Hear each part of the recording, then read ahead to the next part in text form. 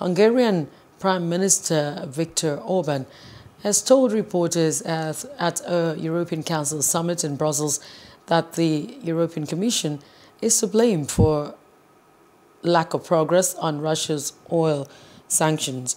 Orban said he would only agree to the European Union's latest proposals for sanctions against Russia if solutions are found to guarantee his country's energy supply first. He also said the needed guarantees that his country could purchase oil by sea if Russian shipments stopped.